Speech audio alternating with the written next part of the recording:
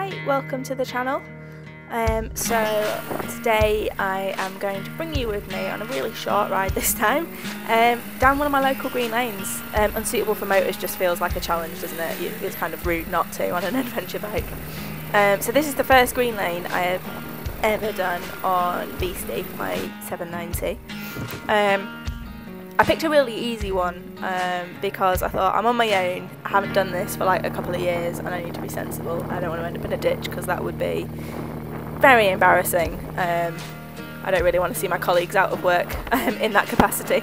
But yeah, this was a really fun one actually, just really easy. You can just kind of relax into it a little bit. And for my first go on a bigger bike, I thought, yeah, I don't want to scare myself and not do it again, because it's the most fun I've had on two wheels. I don't know about you guys, but going off tarmac is just the best feeling.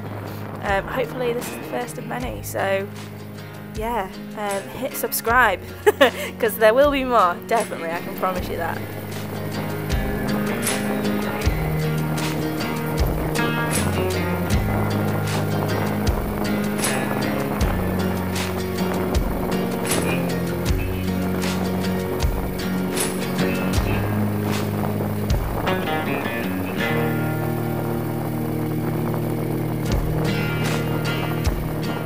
I should say, for anybody that wants to get into green laning, it's really good to get in touch with your local TRF, your Trail Riders Fellowship. Those are kind of the guys that help keep these lanes open, they keep up to date, they help maintain them, and are trying to make off-tarmac riding a little bit more sociable.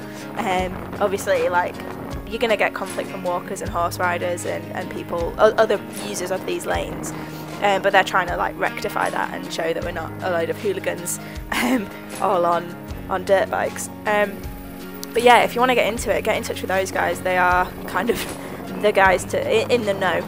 I found this lane on the Green Lane Association site. They have another page called Trailwise, which has like a massive map of lanes, and people can leave comments and tell you like a little bit about the lane. But that's kind of a really good resource to work out which lanes are legal. Like, obviously you don't want to just roll up some farmer's driveway, like, you've got to be considerate when you're doing this. But yeah, you know, if you want to get in touch with TRF, the guys to go to, they'll obviously help you learn where the local lanes are. But yeah, you've got to do it responsibly, haven't you? But it is really good fun.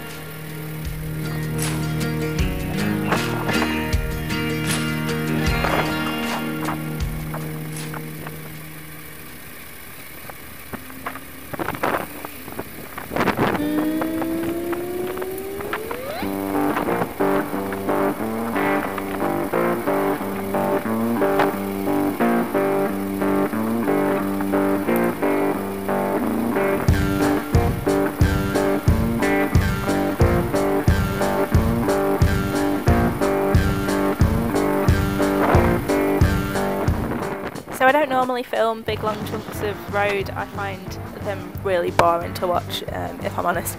But with green lanes, I find it a little bit different because as someone that isn't always that confident, knowing what to expect is like half of the battle. So like when I've been watching some of the green lanes in the Dales, like I know kind of what's over there, which is why I'm waiting for my better half to come with me and be my safety blanket, aka picking up my bike when I throw it on the floor. But this one's really easy, really nice, hard packed. It was a little bit slippy with the mud down the middle, my own fault for crossing over it, and I had like a little bit of a wiggle, which you probably couldn't even see with the naked eye, but I felt it, and that is all that matters. Chris Birch, I am not.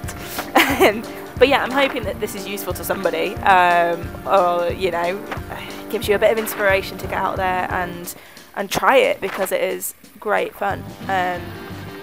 But yeah, there you go. Full lane near Driftfield.